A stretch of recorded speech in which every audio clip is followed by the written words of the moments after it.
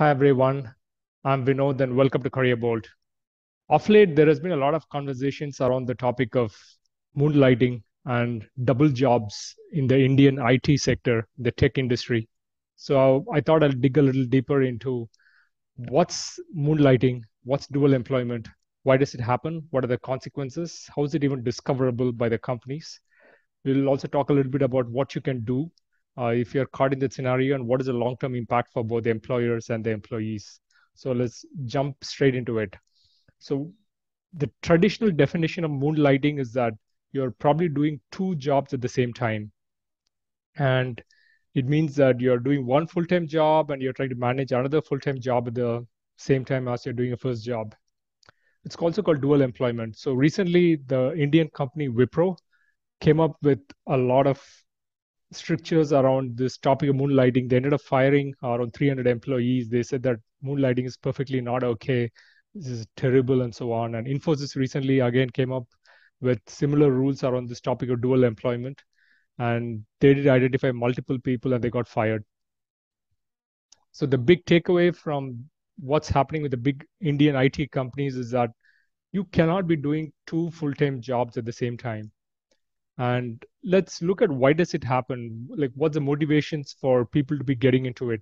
So I think part of the reason is, if especially if you're early on in your career, the there has been a stagnation with respect to IT compensation for decades.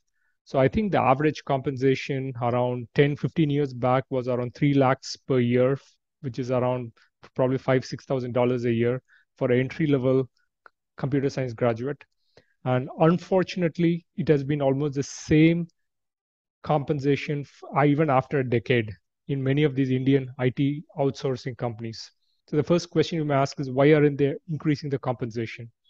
So the problem with trying to hire people at a very early phase in their career is that they don't really have too many skills. So the companies really have to invest in these employees to make them trainable and end up giving them a lot of skill enhancement programs. So because the company investing a lot, they don't see it meaningful to keep throwing money at these people who don't have enough skills. The same companies, if they're going to some of the other campuses like the IITs, they end up giving offers of 9 lakhs, 10 lakhs, and so on. But with many of the traditional companies, they still end up giving a very low base salary.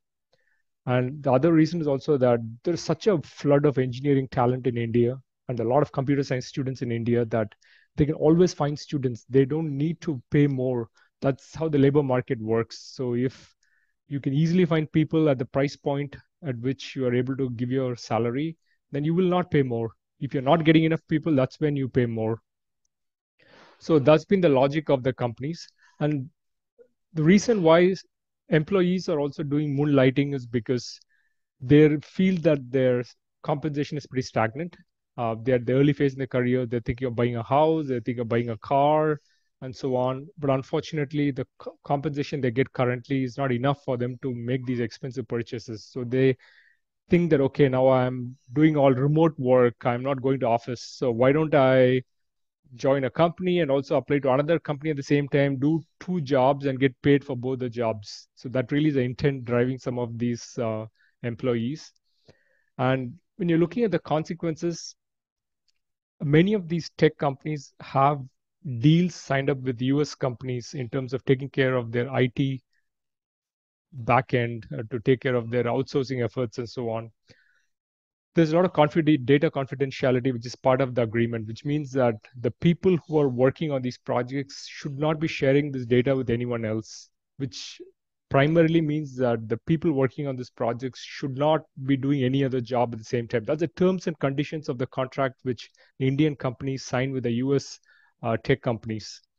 This basically means that you cannot do two jobs. That's just not okay. Even across the world, not just in India, but when you're doing one full-time job, you cannot do a second full-time job at the same time, because a full-time job is supposed to be giving you a minimum standard of compensation by which you can afford the basic amenities of life. You don't need to be doing two jobs to survive.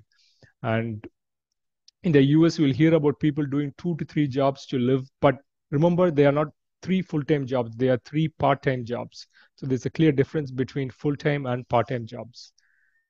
In terms of managers, they have to be very careful because it's very possible that you have two tech companies working on very similar projects. Now, will the employee transfer information from one project to the other, from one company to the other? There can be enormous problems with data confidentiality, and the clients will absolutely not like a scenario where the employee working on their projects are also working on a different project. So there's a lot of consequences for both the company. They can end up losing contracts. They can end up losing contracts worth hundreds of millions of dollars if these things are discovered. And from a employee's perspective, doing two jobs is just illegal. I'm not going to get into whether the rules have been framed the right way. Maybe the rules were framed 50 years back when all these things never existed, but they may not make sense for the new age and the tech jobs. But as per the legal laws in the country, you cannot be doing two full-time jobs. So those are the consequences. So in terms of one of the questions you could ask is, how is this even discoverable? Like, how do companies find out if a person is doing two jobs? No, actually, it's a very simple way to discover. I was reading a report in a newspaper, which again links back to a post made by one of their employees and managers, that there is something called PF contributions, Provident Fund and gratuity contributions by the government. So it depends on how much salary you make. So PF and gratuity is based as a fraction of the total compensation you make and your basic salary and so on. As per the PF guidelines, legally only one company can pay into your PF account at one time. If there are more than one company paying to your PF account, Provident Fund account, that clearly means that you're doing two jobs. And whenever this happens, the PF authorities is going to alert both the companies saying that there's something wrong here. The employee is probably doing two jobs, which means that you're trying to get two PF transmissions made by the government into your account. And the government cannot be paying two times for you doing two separate jobs. So you're trying to con the government, and that's not okay with the government. So it's very easily discoverable. The PF authorities is going to alert the companies that this is happening. In terms of what you should do, I would say that if ever you're caught in a scenario where you have two great options and you're deciding what to do, please choose one of the jobs as much as possible. If you want to do a job full time, then you have to choose only one job. I mean, very early on in your career, I just don't think it's worth the risk to be taking like two separate jobs and ruining your resume. And then if there's ever a reference check in the future, you'll be caught and you'll be in a very bad spot.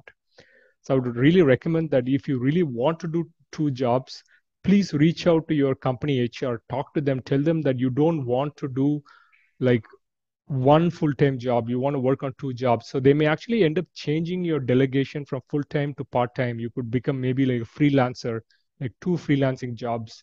That could actually make more sense for you. So either get legal opinion or talk to the company HR team.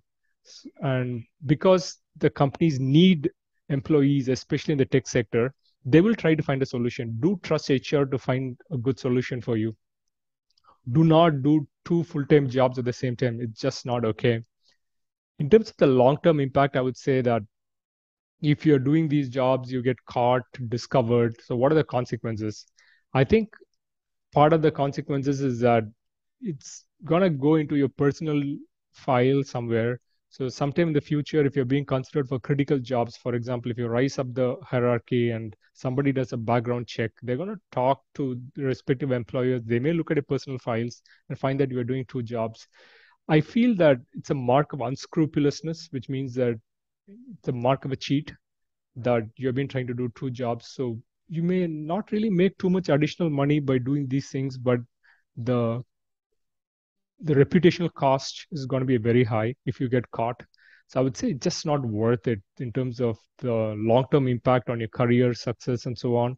I would say that 10 years down the line, 20 years down the line, many of you who are working as software engineers are probably going to be software directors, software VPs, traveling around the world. There are not enough engineers coming out of US, so a lot of the Indian IT engineers are going to be traveling across the world and getting very high fancy jobs. So if you're going to get all these fancy jobs, if you have a black mark very early on in your career, it's going to hurt you very bad later on. So this might be the difference between you becoming a vice president or now you not becoming a vice president, you becoming a CEO or not becoming a CEO. And you're talking about maybe a couple of lakhs here and there, a couple of thousands of dollars here and there, and it's just not worth this trouble. So I would strongly discourage people saying that please don't do moonlighting, don't do two jobs, dual employment. Please talk to your HR team, find a solution in terms of maybe doing two part-time jobs or you doing just one full-time job. Thanks. So if you have any comments or questions, let me know below in the comments about any other questions you have. And do subscribe to the channel and click the bell button so that you keep getting reminders as and when I post videos. Thanks, folks. I really appreciate the time you spent to watch my video.